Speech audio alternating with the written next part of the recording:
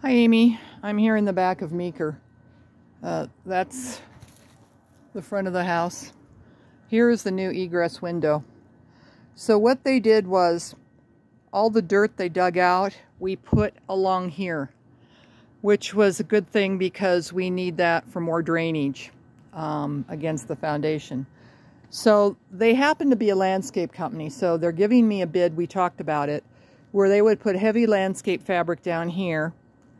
And since this is sort of a dead zone, the neighbor's right over here, we're going to put rock, 3/4 river rock here that coordinates. I found the color that'll coordinate with the house. They put more of this dirt along here. We would do this along here. Carl's going to, this so badly needs to be cleaned. This is the air conditioner unit. He's going to be here to check it because actually we just had a major problem with it, which you probably will read about. It's really hard this time of year to keep the sprinklers going here and bring it back. I have things on a timer. We would put rock, not over here. I'm going to still advertise this as, oh, make your own garden. Hopefully this will be greener by the time I can rent it. I would put the rock right here. And they've measured everything. Then we go out front. We're not going to do rock along the side here.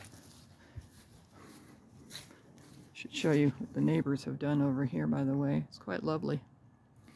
And their tree is beautiful. If you come to the front of the house, you can also see how big the tree is. I would put it along here, where the rose bushes are. That I will put more mulch in, just like along here.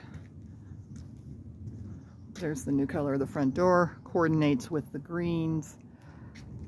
Front yard's not looking so great. I have that. Aaron, remember, put in a sprinkler system. So I have that on a timer right now to go off to try to bring it back. But again, due to the heat. So that's what I'm going to be sending a proposal for, to, you know, dress this up. Obviously, I've got to do a bit of weeding in the front, but we're a ways away here. I'll just show you while I'm here real briefly. Andres, luckily he had a lot of time off last week.